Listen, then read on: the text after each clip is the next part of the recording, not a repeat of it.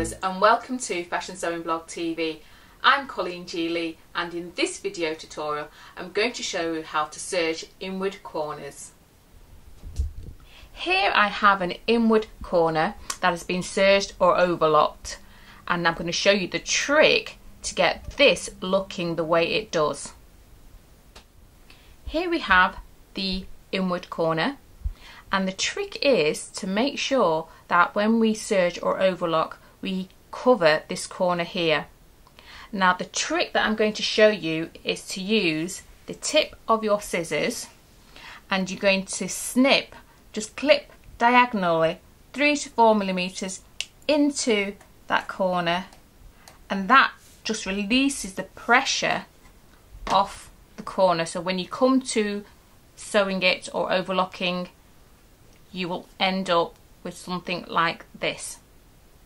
As you take your work to your overlocker or serger, just serge in the same fashion, keep going straight, and when you're roughly about 5/8 of an inch away from your corner, just straighten that corner out so you have a straight line, and you've created like a little tuck here, and then you've got a straight line in which to continue. That's all, and it should be covering and not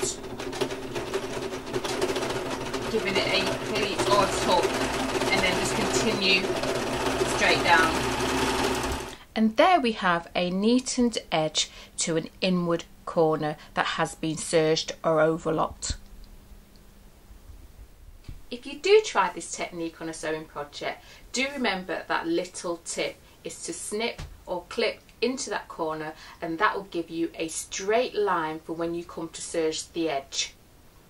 Don't forget to subscribe to Fashion Sewing Blog TV for free weekly video tutorials, and if you have any comments or queries, please put them in the comment box below, and I'll see you next time.